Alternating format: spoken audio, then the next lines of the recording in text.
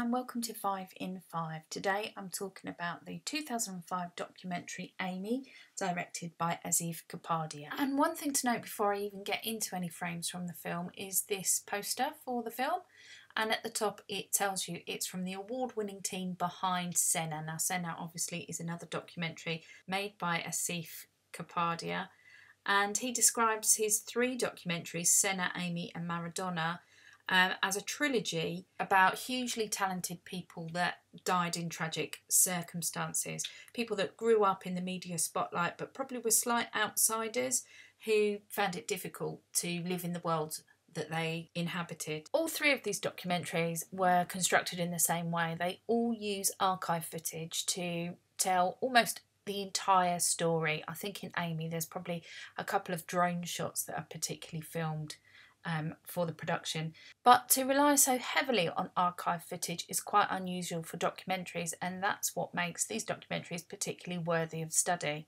All of this archive footage is stitched together using voiceovers from Amy's friends and family.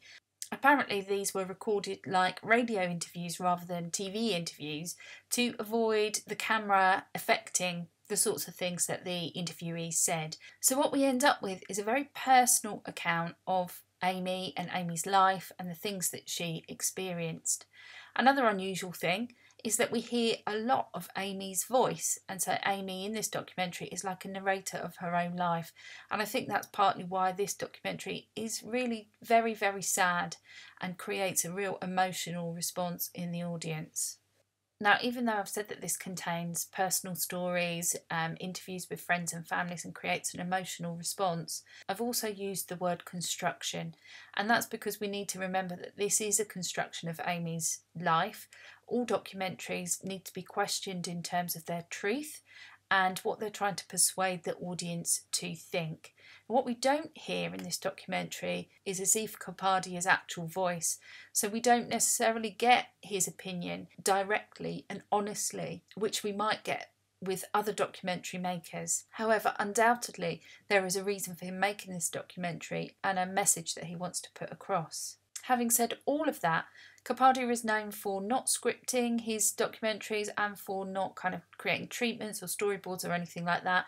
He kind of lets the story unfold. He shows the documentary to an audience and then re-edits from there. So he creates in a very natural way, which we might argue creates a less biased and more truthful documentary, but that's something that you might want to debate.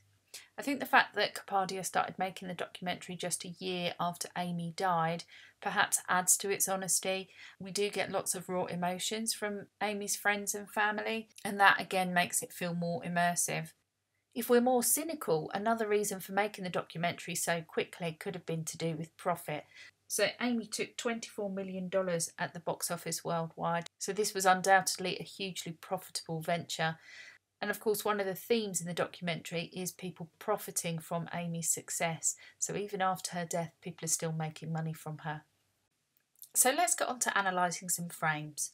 And the first frame I've chosen is from the very beginning of the documentary. And I'm a big believer, if you're analysing films and writing essays, good examples can be found at the beginning, middle and end. So I've started with at the beginning, and this shot, this three shot of Amy, Juliet and another friend, really sets the scene for this documentary.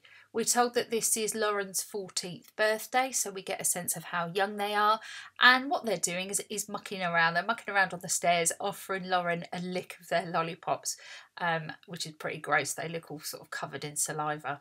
We can see from the grainy handheld footage that this is genuine archive material. This would have been recorded on a camcorder. The thing that Kapadia says is that camcorder footage kind of tends to last longer than digital footage today, because if you think about it, when we're filming on our phones, we often delete things straight away. If we get a bit of video we don't like or a photo we don't like, we just delete it and do it again.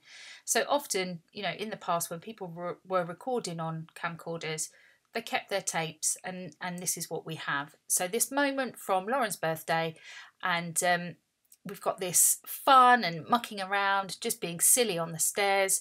We can see Amy's kind of central in the frame. She's quite clearly a key part of the friendship group. And then a few frames later, we see her actually singing Happy Birthday to Lauren, and we are sort of blown away by her voice the quality of her voice, the way that she makes the song Happy Birthday completely her own. So this is a really effective opening, creating this image of Amy as being young and naive and kind of childlike, but also an incredible talent right from the very start. The on-screen graphics here are used to establish the date and the place. The date's really important in this documentary because if we're coming to it and we know what's happened to Amy, this helps us kind of plot whereabouts she is in her life and what's going on. Helps us keep track of the footage that we're seeing as well, and helps create this linear narrative that Kapadia has favoured.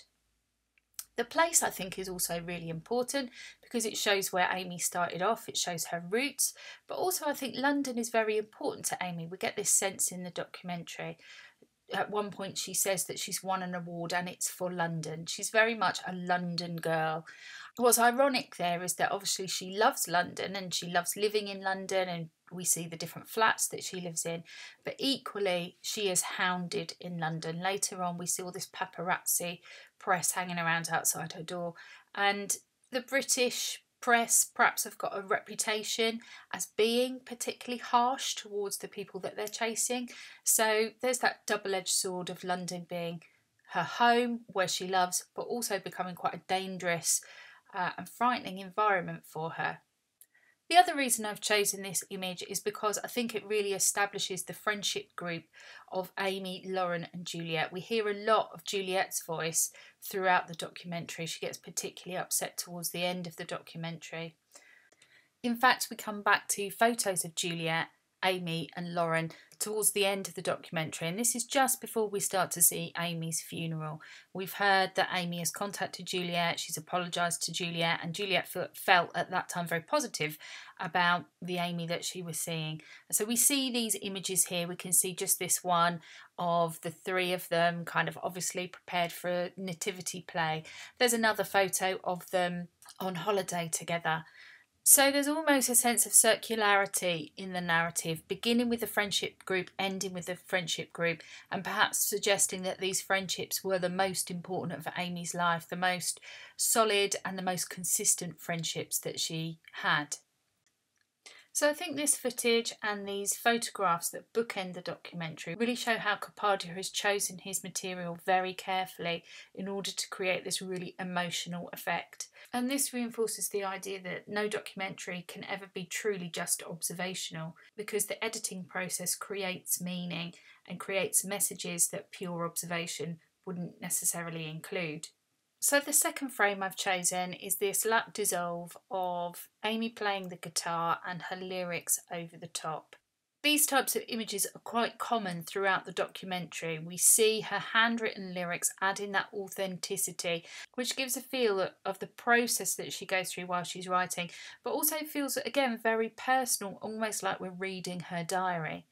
The lyrics themselves almost narrate what's going on in her life. So when she's singing, say, Back to Black, we'll see the lyrics, and then we might see images of Blake while that song is going on. So they've been, again, very carefully chosen to tell the story and to really illustrate what's going on. The reason why I chose this one in particular is that we can see this extreme close-up of Amy playing the guitar. And again, that idea of her being a musical sort of genius. She's got this virtuosity. She is brilliant at what she does. And this is a real representation that is built up over time, so that when we find out that she's died, it really is a tragedy. Another representation that's being created is through the lyrics themselves. We can tell that Amy was a troubled soul because of some of the darkness in the lyrics. Here she talks about deep regret and responsibility. And again, considering how young she was at the time of writing, it suggests she's a sort of old soul that has experienced difficult things. And of course, one of the reasons she was praised as an artist was because of her lyrics and the kind of depth and emotion that they portrayed, and that idea of her having an older sounding voice than would be expected in one so young. One final thing to mention here about the lyrics and the music used in the documentary is that this is a typical convention of this type of documentary. Obviously, a music documentary, we would expect to hear music in there, but it does reflect to some extent on the budget for this documentary. To be able to use as much of Amy's music as there is, there must have been a fairly healthy budget to get the rights to these things. So for my third frame, which is actually 2 frames from slightly different moments in the film, but I've chosen them because they show moments of success in Amy's career and moments where she can't believe the success that she's having. In the second frame, we can see her singing and recording with Tony Bennett. In the foreground are the sort of microphones and the music paraphernalia. Just again reinforcing that representation of her being such a focused and fantastic singer. But she can't quite believe that she is singing with Tony Bennett, and in that scene we sort of see her frustration in terms of singing with him and just wanting to do her absolute best. In the frame above, this is when she's presented with the Grammy, and the Grammy is presented by Tony Bennett. And again, her facial expressions suggest her disbelief and again just being starstruck by who it's being presented by. Amy's in the foreground while everyone else is in the background. There's a shallow focus. The key thing to notice here is the difference between the quality of the footage. So this is still archive footage, but it's not home produced archive footage. This is professionally shot by television crews creating maybe other documentaries or filming for other purposes. And this is what makes this documentary so successful. It's this combination of home video with professional video with, sadly, paparazzi images as well. The paparazzi images get more and more intense as well, and although I haven't chosen a frame from one of those paparazzi moments, they do feel incredibly overwhelming as we watch them. They're hard to watch because of the flashing lights, and that provides a really stark contrast to what we're seeing here. The lighting in both of these images has been really well considered to give Amy that sort of glamorous look, that kind of healthy look that we want to see. But the lighting in those paparazzi shots, as I say, is completely overwhelming. It feels almost like we're being assaulted with these camera flashes that really are difficult to look at and produce a sort of visceral response in the audience. But despite the fact that it makes us feel really uncomfortable, those paparazzi shots need to be there in order to create a really well-rounded documentary. It gives us a flavour of the experience that Amy went through. We don't even have to imagine it, we're kind of seeing it and experiencing it firsthand. So I am obsessed with mirrors in films, and I think this mirror in this film is a really, really poignant moment. The fact that it's broken, shattered all over the floor, is really reflective of Amy's state of mind at this point. It's for a photo shoot, so we're not shown the breaking of the glass or given any kind of impression that Amy's done it, but we do see her sort of picking up the glass and holding it against her stomach, and I think it just shows her vulnerability and fragility. I always talk about mirrors and identity, and how mirrors often present a different identity to us or an unstable identity to us.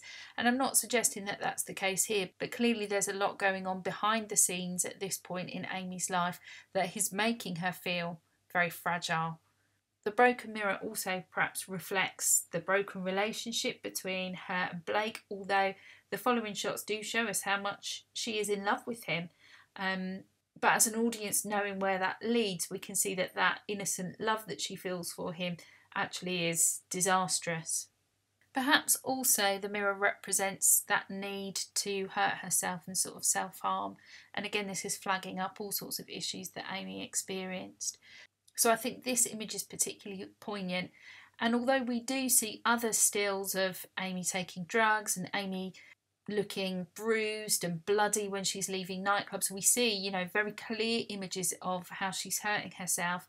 Actually, this one, I think, is really powerful. She's at the height of her career, but here she is all alone, taking up a tiny amount of the frame, upside down in this reflection.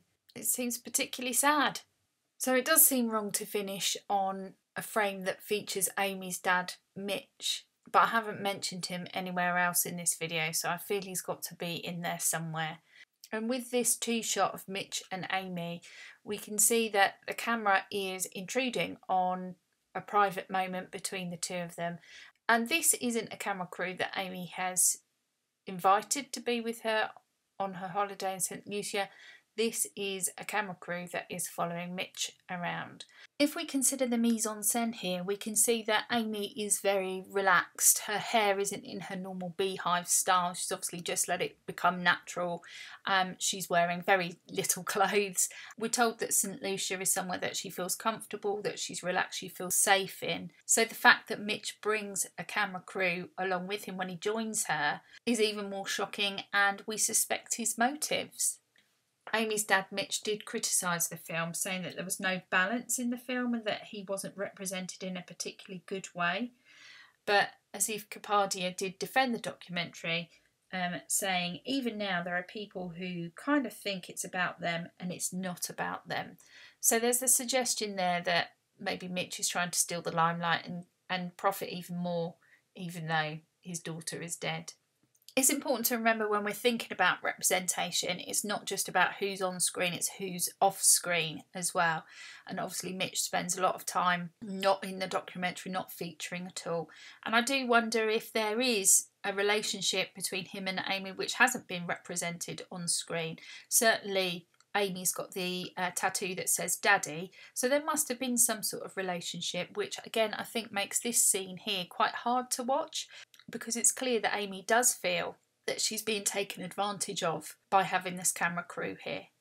The fact that he's seen with his own documentary crew and his film kind of talking to Amy and talking with her fans and potentially kind of telling her off a bit does reinforce this idea that maybe her father kind of sees her as a little bit of a cash cow, a commodity to make lots of money from. Overall, this documentary does really engage the audience, and like all documentaries, we experience a range of different responses. Particularly, I think we have a psychological response. We really wonder why Amy behaves the way she does, and we wonder why people around her treat her the way she does. For example, going back to the frame with the mirror, why did anyone ever think that was a good idea, to present her with a broken mirror and get her to pose with it? We question why some of those celebrities and comedians that we see on screen needed to say anything about her. So we're really thinking about how the documentary is made, so a cognitive response. We're thinking about psychologically what's going on in people's minds. We're being really self-reflexive as well, and we're thinking about what we would do in those situations. We're having a real emotional response as well though, and a sensory response too, because of the physical reaction that we have to some of the images that we're seeing. So it really is a documentary that engages people and offers the opportunity to be a really active audience, really experiencing lots of different responses. Thanks for watching. I hope that's useful. Like and subscribe if you can. I'll be doing another video on Amy, comparing it to Nick Broomfield's documentary Kurt and Courtney, so stay tuned for that.